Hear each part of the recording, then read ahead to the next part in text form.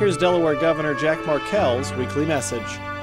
Year after year, stretching back throughout our nation's history, so many brave Delawareans put their lives on the line to fight, and sometimes die, for our freedom.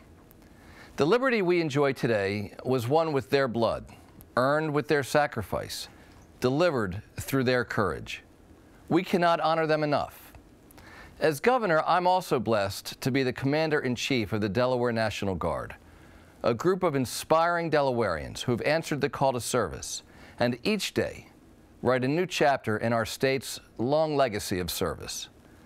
Many of those brave Delawareans won't be home this Memorial Day weekend to relax and unwind with their families because they're stationed in military bases around the world, having answered the call to serve. But those who aren't currently mobilized abroad still serve their state each month with pride. They're ready and available, 24 hours a day, 7 days a week, to respond in times of natural disaster, like the ones that are devastating communities around our country, or like the storms that shut down our state last year. They're working to help local nonprofits like Delaware Special Olympics. They serve families of men and women who've been mobilized abroad and in so many other ways bring attention and honor to our flag.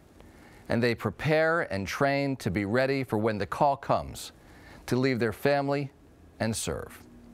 We're so proud of that service.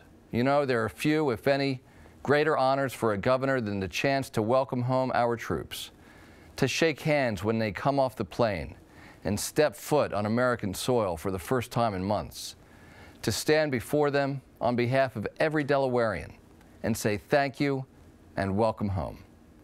This Memorial Day weekend, let's make sure we take time to look with reverence upon the past, with gratitude for service rendered now, and with hope for the future as we stay focused together on keeping Delaware and our great nation moving forward.